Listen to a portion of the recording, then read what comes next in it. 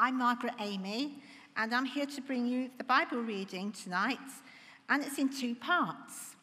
Genesis 2, verses 18 to 25, which is on page 4 of the blue Bibles in front of you. Then 1 Corinthians 6, from verse 12 to verse 4 of the following chapter. You can find that on page 1148. Page 4 to start with, then 1148.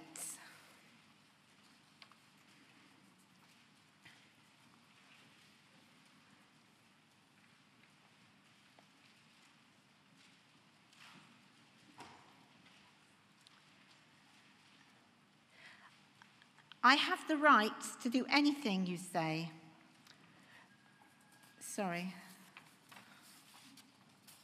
Genesis 2, 18 to 25. The Lord God said, "It is not good for the man to be alone. I will make a helper suitable for him." Now the Lord God had formed out of the ground all the wild animals and all the birds in the sky. He brought them to the man to see what he would name them. And whatever the man called each living creature, that was its name. So the man gave names to all the livestock, the birds in the sky, and all the wild animals. But for Adam, no suitable helper was found. So the Lord God caused the man to fall into a deep sleep. And while he was sleeping, he took one of the man's ribs and then closed up the place with flesh. Then the Lord God made a woman from the rib he had taken out of the man, and he brought her to the man.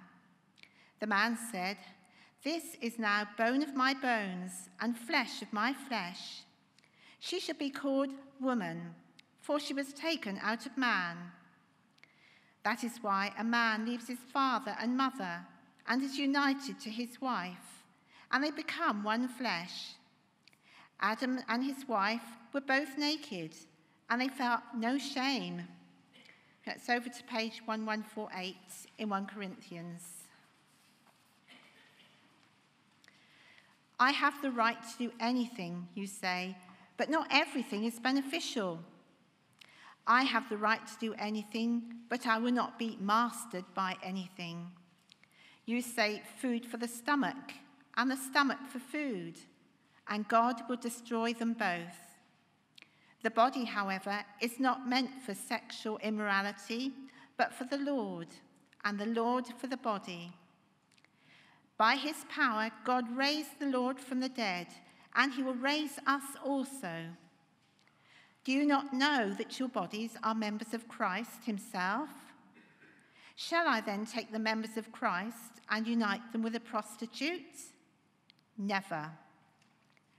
Do you not know that he who unites himself with a prostitute is one with her in body? For it is said, the two will become one flesh. But whoever is united with the Lord is one with him in spirit. Flee from sexual immorality. All other sins a person commits are outside the body. But whoever sins sexually sins against their own body.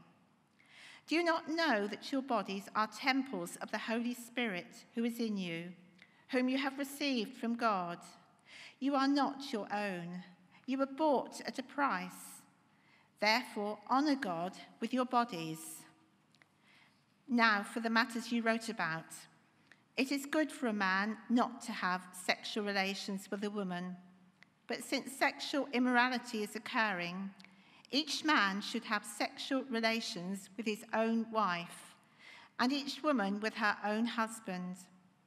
The husband should fulfill his marital duty to his wife, and likewise the wife to her husband.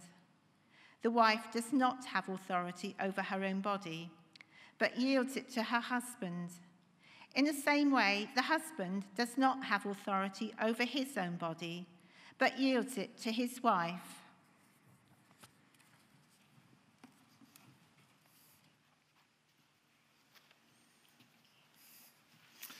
Thanks so much, Margaret. Good evening.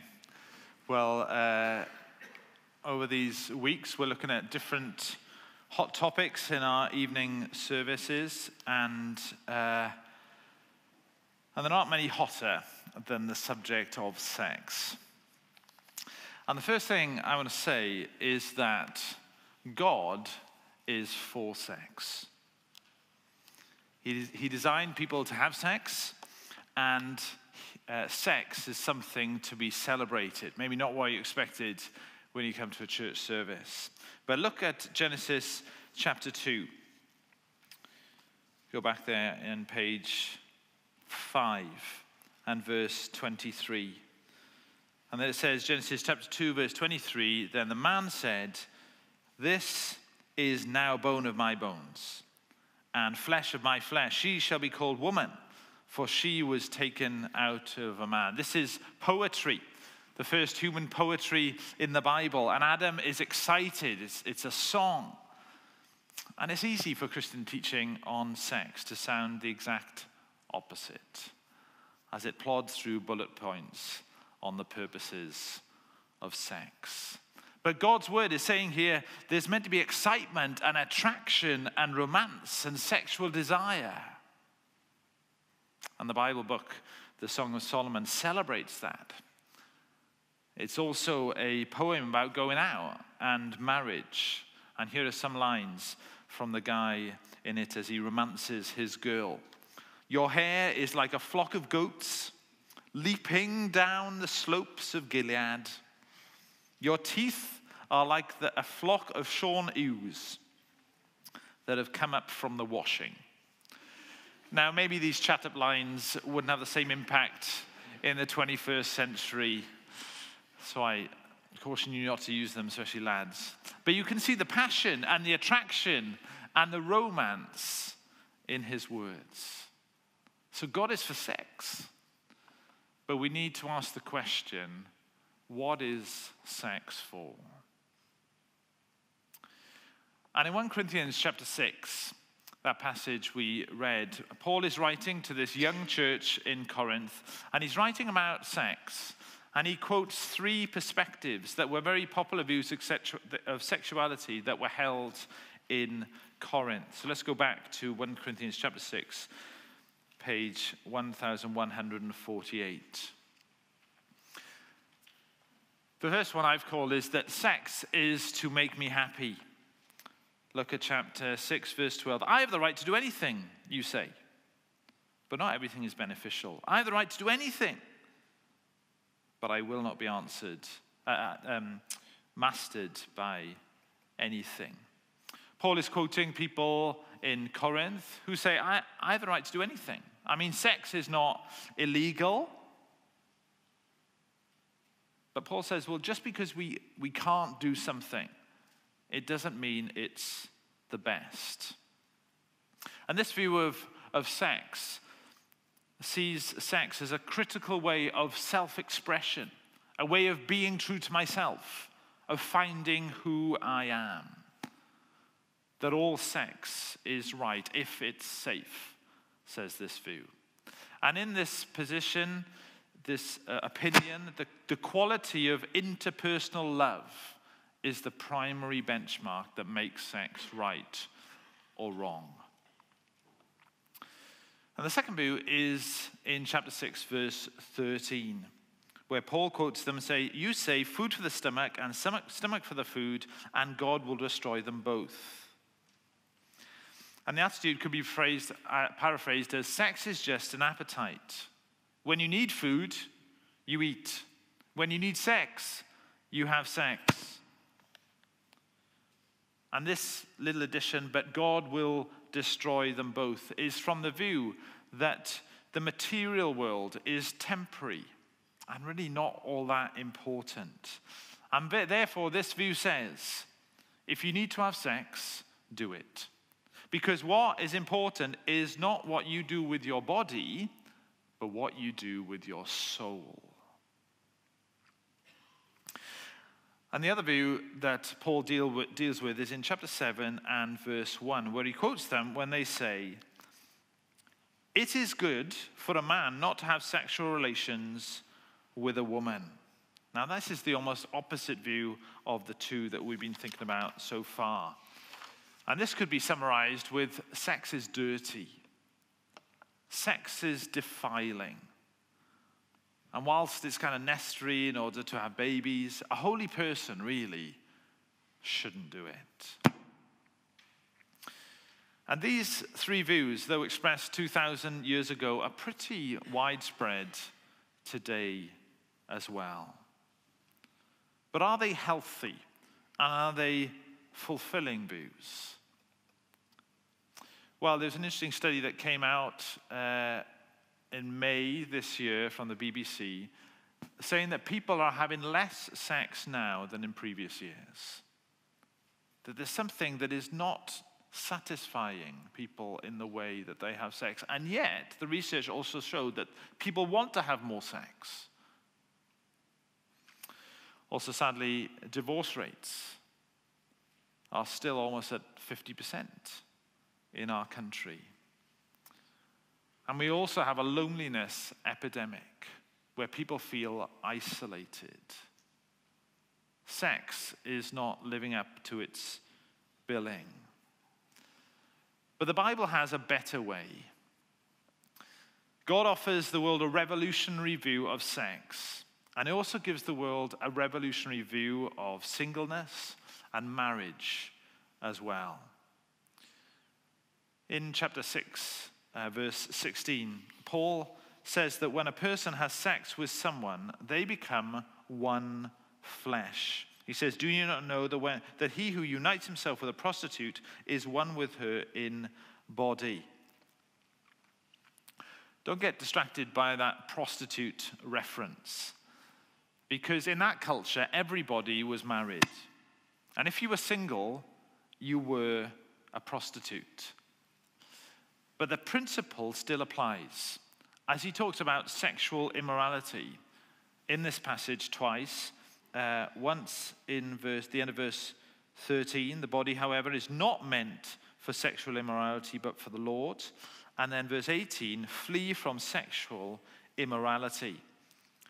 And the word he uses there is the word porneia, is the Greek word porneia, from which we get the word pornography.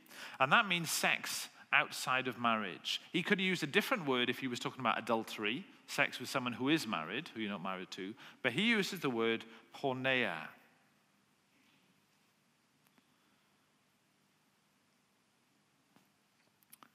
So Paul talks about becoming one flesh with someone who you have sex with. But what does that mean, to become one flesh? Well, if you remember back to the good old days of English at school, we often find that important themes and key ideas are picked up in the first few chapters of a book.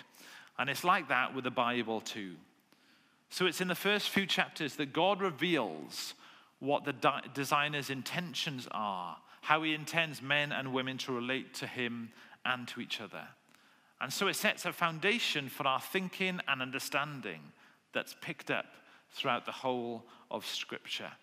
And so flick back to Genesis chapter 2. And we'll look at Genesis chapter 2, verse 24, because that is the key verse on sex in the whole Bible. Page 5. And it says, maybe it's also on the screen. Yes, it's also on the screen. That is why a man leaves his father and mother and is united to his wife, and they become one flesh. See the phrase there? One flesh. Now, what does that mean? Well, some people think that one flesh means physical union, kind of physical insertion. But that can't be what Paul is talking about in 1 Corinthians. Else he's saying, if someone has physical union with someone else, then they have physical union with someone else. Doesn't really prove a point, does it? So when Paul says, don't you know that when you have sex with someone, you become one flesh, he's not talking primarily about physical union. One flesh means something far deeper.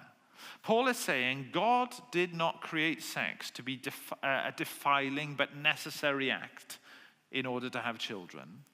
And God did not make sex as a way of making yourself happy or enabling you to find yourself. God designed sex to be a radical self-giving. Sex was meant for you to be able to offer yourself so deeply that it results in personal transformation and completion. Listen to what Mike Mason wrote in his book, The Mystery of Marriage. To be naked with another person is a symbolic demonstration of perfect honesty, perfect trust, perfect giving and commitment. And if the heart is not naked along with the body, then the whole action becomes a lie. The giving of the body, but the withholding of the self. And God says you must never have physical oneness without whole life oneness. God meant that physical oneness to be an outworking of whole life oneness. God is saying you must not get physically naked and vulnerable with someone without becoming naked in your whole life with them. That you must become legally and socially and economically and emotionally in every way committed. That you must give up your independence. And if you do that, your whole body giving is done in a context of whole life commitment. If you do that, then you'll experience deep soul nurture and deep personal transformation. And so God is for sex, and sex is for self-giving, so sex is for marriage. Because if we use sex before or outside of marriage, there's a complete disconnect between what we're saying with our bodies and what we're saying with our whole lives. So if you're going out with someone and you will have strong desires to go further and further physically. But it's not good to say more with your body than what you really mean and what you can commit to. You don't want to be telling a lie with that. When I was a student in Cardiff, I went out with a girl for 2 years, and we got engaged after one of those years. And we really cared about each other. It's a bit complicated because I'm not married to her now, but her name was Rebecca. But I called her Becca, so I will never call my wife Becca, just to keep it simple in my mind. But I do regret how far we went physically in that relationship. We didn't have sex, but we came very close to. And there are still negative consequences of that in my marriage to Rebecca now. Because sexual union is also given to strengthen the union of lives. It's a bonding agent of married love. But having sex itself doesn't create a marriage. But it does bond people in marriage, and that's why it's not for relationships that are not lifelong. Because you're taking something that, relationally speaking, is super glue, and you're using it as if it was blue tack. And in 1 Corinthians, Paul says that only sexual sin is done against your body, that all of the sins are done outside your body. And he must be talking about this glue bonding of sex, because there are many sins that we can do against our body. Like if you commit suicide or something like that. Having sex is so bonding, is because you become so emotionally involved, and therefore you can't step back to make a free and wise and good decision about whether you should keep going out with this person or ultimately whether you should marry them or not. And you don't want to misuse sex because it will cloud your judgment on the most life-affecting decision of all. And it's not just full sexual intercourse that bonds people. All the intimacies leading up to it, including nakedness and sharing a bed together are all profoundly bonding and all belong to the territory of marriage. And so they will hinder you in the business of trying to work out whether a relationship should lead to marriage or not. Now, I haven't mentioned what the Bible teaches about gay relationships and the transgender community. And this is because I don't want to be tokenistic, and that's not the main purpose of this talk. But on the church website, you'll find a talk given by me a few years ago called "Is God Anti-Gay?" And you can go there to find out more. And in the near future, I talked to John Risbridger about this, that we will plan to talk more about loving people who are transgender and how do we do that well.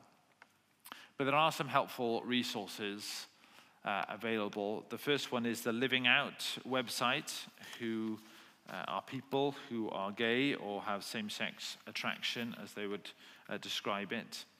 Then there's Ed Shaw's book on the bookstall called The Plausibility Problem, The Church and Same-Sex Attraction. And also the Evangelical Alliance has written this very helpful introductory booklet on a brief biblical and pastoral introduction to understanding transgender in a changing culture. And I asked the office to print 20 of these. Some of them are at the welcome desk, some are at the table by the lift, and you can take them for free. But for now, let me say a couple of things. That Jesus is very clear that Christians are called to love our neighbors. And that means loving all people. That means loving both gay, trans, straight people, whether they are Christian or not. And so disdain or looking down on has no place in a Christian's attitude and lifestyle. Jesus was so gentle and honoring and loving of people.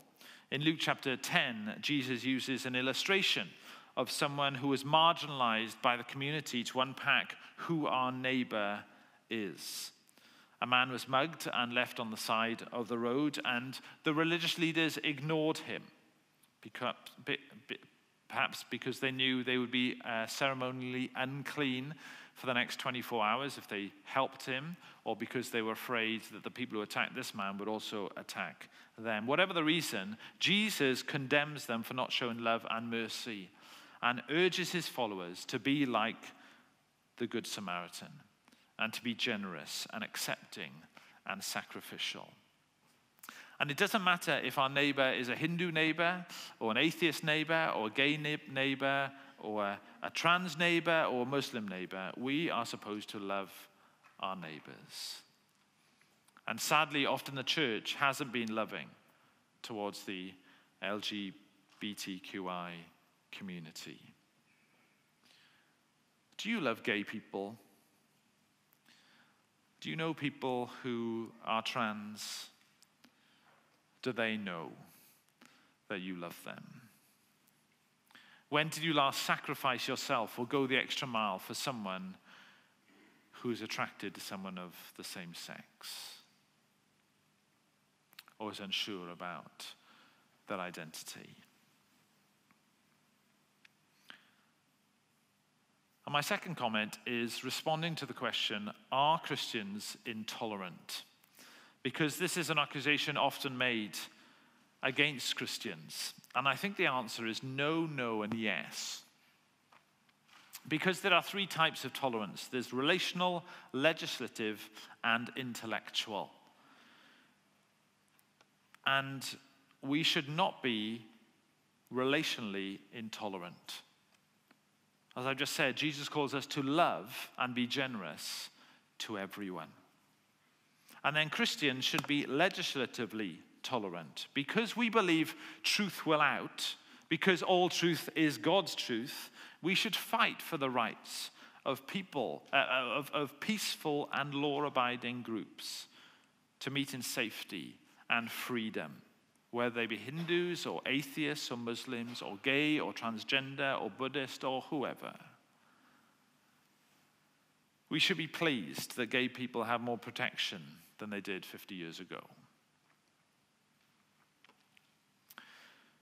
But we can be, and we should be allowed to be intellectually intolerant, as should every other belief. We all should have freedom to respectfully disagree with one another and live in harmony together, because we are relationally and legislatively tolerant of one another. And if you are gay or trans here tonight and not a Christian, you're very welcome.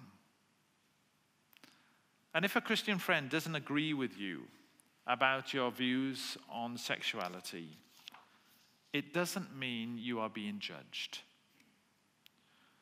Because disagreeing with people doesn't mean that you're judging them or not loving them. I disagree with some of my best friends, but I still love them. And they disagree with me, but they still love me. We must acknowledge, though, that sometimes Christians haven't been good at disagreeing well.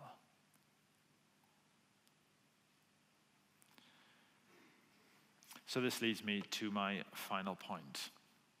Because there's something more important than sex.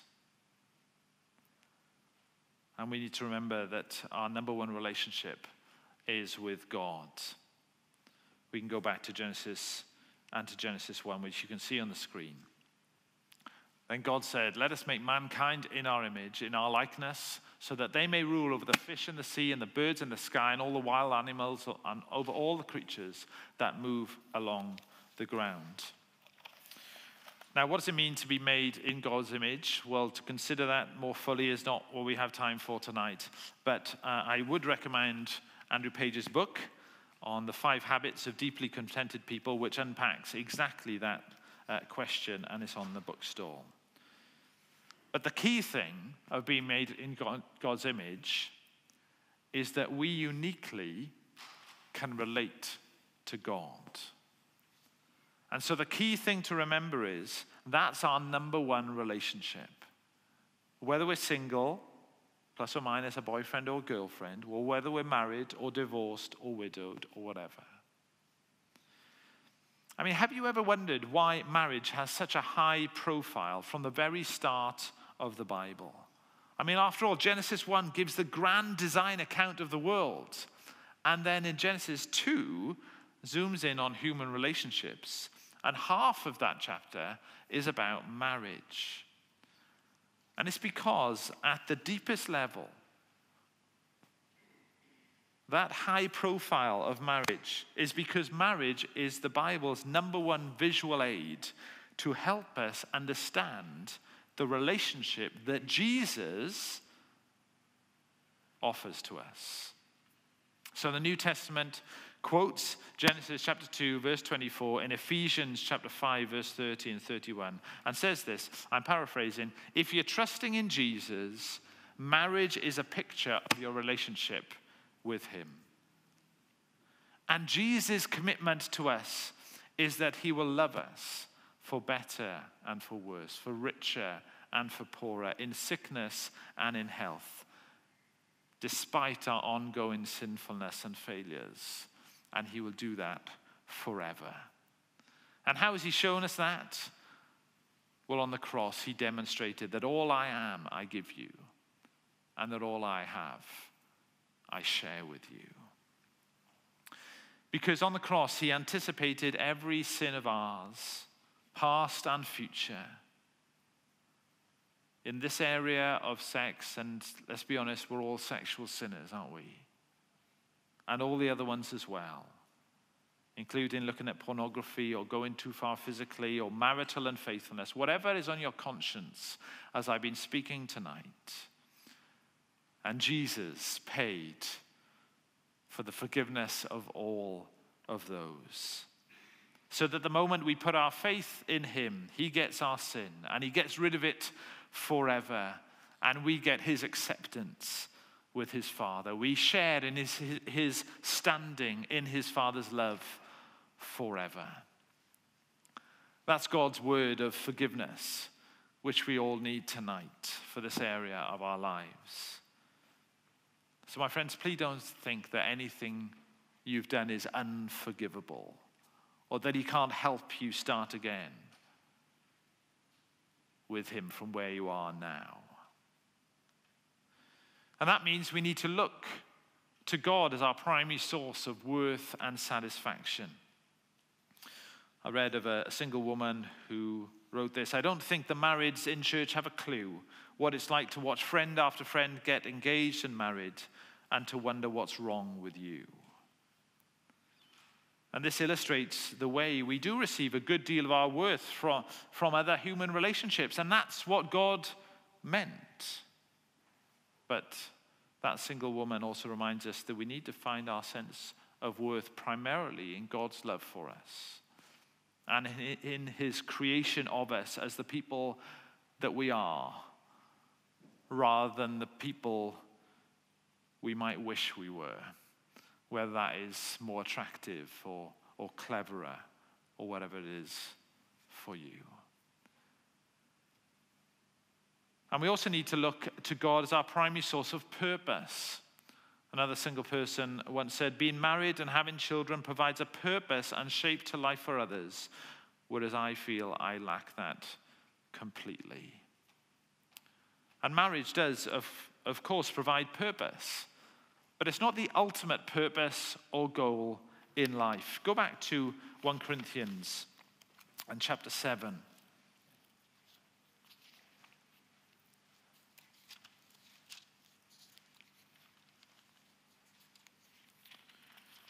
Because here is where Paul gives a radical perspective on singleness as well as on marriage. In verse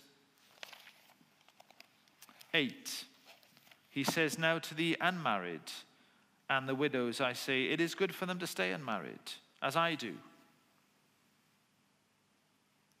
Then verse 10, he said, to the married I give this command, not I but the Lord, a wife must not separate from her husband.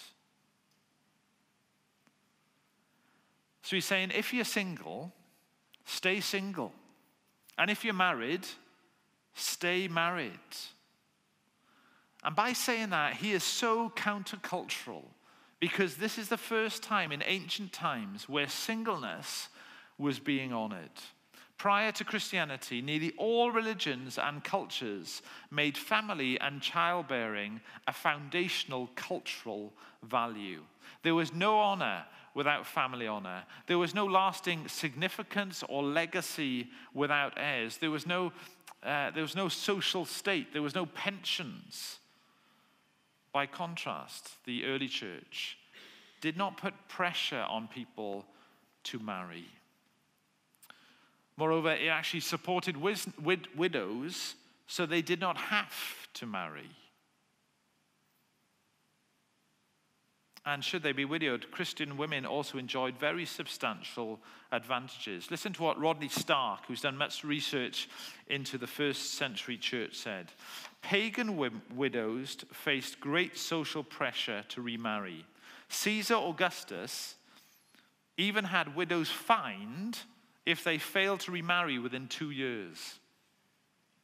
In contrast, among Christians, widowhood was highly regarded and remarriage was, if anything, mildly discouraged.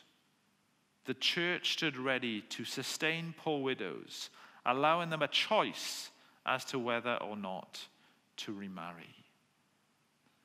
Back then, there was no future without the family, no security, no significance, no self-worth. But Paul and Jesus said, being single is okay. We've done it, and we've lived life to the full. And James and the church in Acts gave instructions to care and provide for the widows so they didn't have to get remarried. Why did they believe that being single or being married were both viable ways of life? Well, it was because whether we are married or single, God has a bigger overriding purpose for us. Like growing in our knowledge of him and making him known to those around us and building his church into the family he wants it to be, and influencing the world for good in Jesus' name. So I close with this. Make the most of the situation you are in now. Enjoy friends. Enjoy God. Enjoy the church family. And look forward to heaven, where you will enjoy the eternal wedding banquet. But above all, let me finish by reminding us that if we're trusting in Jesus, then he is like a husband who has said, I will, to us, loud and clear on the cross. Which means that as we struggle and fail in this area and lots of other areas as well, he's ready to forgive us whenever we need it. And he's committed not to give up on us. Not ever. Let's spend a moment in quiet, and then I'll lead us in a prayer.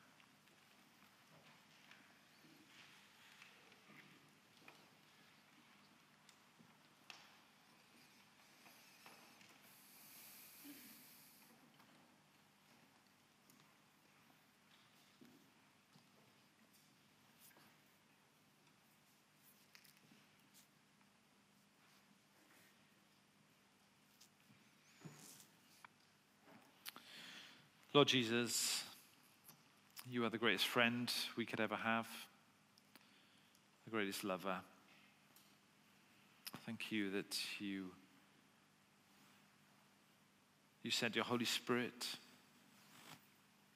so that you would never leave us nor forsake us. Help us to live with our eyes fixed on you. And would you satisfy our souls? Amen.